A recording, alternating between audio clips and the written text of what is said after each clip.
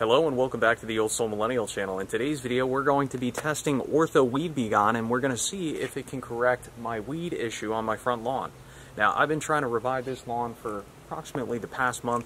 I've aerated the lawn, I've laid down fresh seed, which that new grass seed has started to germinate, but it's having to fight with all these weeds in the front lawn here. So I'm hoping a product like this can help fix my problem. Now I will say I'm a bit of a naturalist. I hate the idea of using any type of herbicide or chemical on the front lawn, but it seems like it's almost necessary if you want a nice, pure, and thick lawn. Now the first step in correcting a weed issue in your front lawn is to identify what types of weeds you have in your front lawn. I downloaded this free application called Picture This. I'm not endorsed or sponsored by the app at all, but you download this application, Picture This, and you can literally take pictures of all the various weeds throughout your lawn, and it will automatically tell you what those weeds are. So I have determined I have at least 4 different types of weeds that I'm trying to take care of. So I have dandelions, white clover, corn speedwell, and my biggest issue is chickweed. So after you've identified what weeds you have in your grass, go ahead, pick up your Ortho Weed-B-Gone, open up the label, and just see if the Weed-B-Gone claims that it will treat the weeds that you have in your grass. So according to the label here, it will treat the common dandelion, it will treat clover, it will treat chickweed, but it doesn't say anything about the corn speedwell. So we'll just have to see if it does in fact treat that as well. So how much of this product do you use or spray over your lawn? Well, it depends on the sensitivity of your lawn. For example, if you have a sensitive lawn, you're supposed to use 8 ounces or a quarter bottle to treat 3,200 square feet. However, if you have a hardy lawn, same thing, you're supposed to use 8 ounces or a quarter bottle to treat 1,600 square feet. Now, I'd say my lawn's somewhere in the middle. It's not the strongest lawn, but it's not the weakest lawn, so I'm going to use 8 ounces or a quarter bottle to treat 2,500 square feet. And I've measured 2,500 square feet with these markers, so I walked out 50 feet to that other marker, 50 feet. So basically, I have a 50 by 50 square area that I'm going to go ahead and treat with this product. Now there's no markings or measurements on the side of the bottle, however there is this clear sight gauge. So what I did, I just took a black Sharpie and kind of guesstimated where a quarter of the bottle would be in this sight line. So we're going to use this top measurement right here, just kind of like a guesstimation. Now the label does warn us that this product is potentially harmful, so long sleeve pants, long sleeve shirt, use rubber gloves, and then also goggles or a face shield. So there are 2 control valves on this control handle. So the green round knob that's closer to the hose, this turns the water on or off. So if I want to turn the water on, I would turn it in line with the hose, that would turn it on. And if I turn it perpendicular to the hose, that will shut off the water. Now in order to let the hose spray product out of this canister, what you need to do, in my case, there's a little green tab that you need to twist and then push in. It's like a safety. Then when you want to shut the product off, you push in on a little safety on the other side, and then if you want to lock this, you can just give this a little turn like so. With the water valve off and the product valve off, I'm going to go turn on the hose. Now I'm ready to start spraying this product, and I'm going to start downwind so we can turn the water on just to give it a quick test. And that is working properly. So what I'm going to do now is I'm going to turn this safety knob and allow the product to enter the mixing chamber. Now all I need to do now is go downwind, I'll turn this hose on, and we'll start applying this product.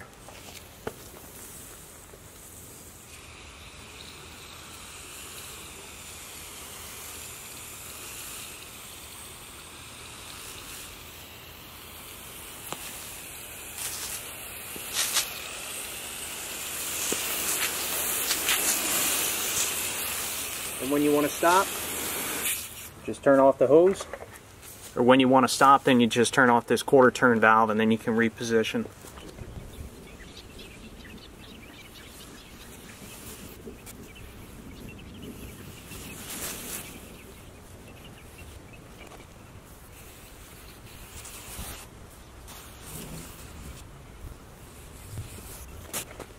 And once you're all finished, push in that safety. We'll turn this application knob back to off, and then we can clean this out a little bit. Just turn the water back on for a second, and that's that. As to how much product I used a little bit more than a quarter. I probably used more like a third. So I would say I gave this lawn a very thorough application. On the bottle, it doesn't specify how long it takes to start seeing results, so what I'll probably do, I'll check back in a few days or a week. I'll let you know how long it's been, and we'll see if these weeds start to die off. It has been exactly 2 weeks since I applied this Ortho Weed-B-Gone to the front lawn, and now we're going to go over the results. So first thing I want to mention is that this product does not work overnight. It took about a week for me to really start seeing results. So let's start in the front of the lawn here. In the front of the lawn here, if you review the video, I had a serious chickweed issue. And if you look at all that brown, that's all dead chickweed. It has done a phenomenal job at killing off all of this chickweed. Here's the flag from earlier on in the video. As you can see, I've tried not to mow these areas, but the chickweed has pretty well died off. So in terms of removing chickweed, this product has done a phenomenal job. And now it's giving a chance for grass to kind of pop up through here. Needs more work, but let's focus on the product. Now for the corn, Speedwell has not done a great job. If I look close at some of this corn Speedwell, maybe some of the leaves are browning a little bit, but a lot of these weeds are still extremely healthy. So I'm not 100% sure whether I'm going to try a second application of this product or try and research a better product. Not 100% sure. If I remember correctly, it doesn't say on the back that it specifically treats corn Speedwell. So I think I'm going to do some more research. See, like right here, you can see the purple flower weeds. This is corn Speedwell. As where the bits that are browning, that's actually chickweed.